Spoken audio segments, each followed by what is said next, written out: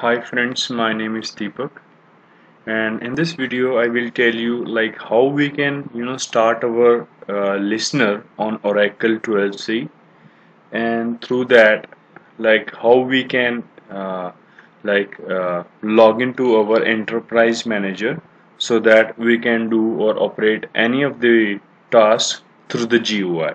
So before going into the database, we have to log in to our Oracle server through Oracle user. So let me connect to my Oracle user, and let us check the IP address first. So the IP address is 192.168.163.130.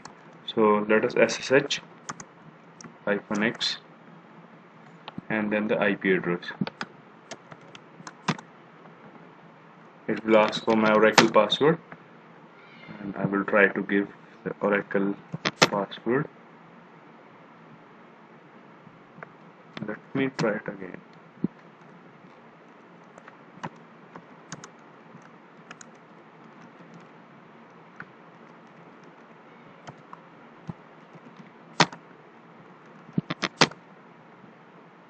Now I get connected to our Oracle with an Oracle user. So let us connect to our SQL server. I'm connecting to my database with an user sysdba. The command would be connect /as sysdba. Now if I need to check the parameter of my listener, like what the exact listener is like there in my system, I can check it with the command show parameter local, and it will tell me what is a local listener. So the local listener is listener 12c, right? And if in meanwhile if any listener is not there, and if we need to change our listener on the database on a running mode, the command would be alter system set local listener, the value which is local listener, and then the listener name, and the scope will be both, like so that it will be updated on our database on the primary on our like system parameter file. So the system is altered. So let us try to start our listener. The command through which the listener gets started is, first of all we should check the status of our listener, right? So the command is listener and then status and then the listener name. So it will tell any so the listener is not running right now, so let us try to start the listener.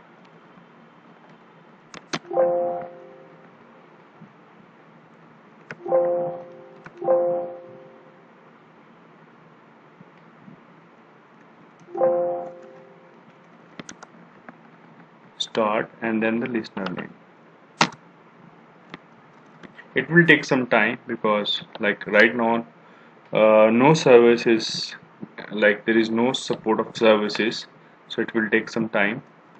The command to check like any services is being listened by our listener will be lsn rctl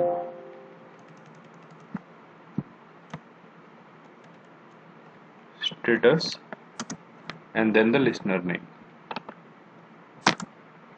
Still it's not listening, just wait for a moment. So let us execute the command listener status and then the name of the listener. It will tell us now that our database instance ORCL has one instance, and instance ORCL status ready and has 8 handler for the services. So it means that our listener is running, right? Now second step is like how we can check like which port is assigned to our enterprise manager. there is a very basic command through which we can check, like for HTTPS which port is assigned and for HTTP which port is assigned. So let us connect to our SQL server, and when we get connect to our SQL server, we can check the details of the port for our listener for enterprise manager. So the command is select dbms xdb.get http port. So that information, that command will give the port for our http service. So the port for http service is 8080, and same for https we have to execute the same command, but the change only will be the https. So let us try to connect, execute that command, and the port is 5050. Now we should open our enterprise manager on our browser.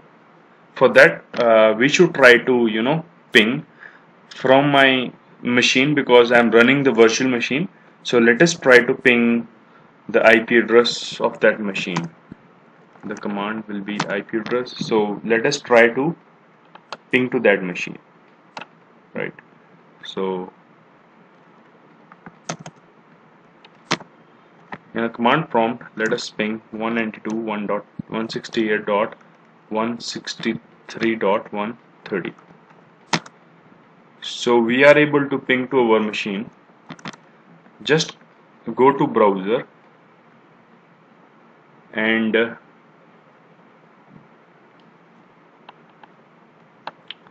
just try to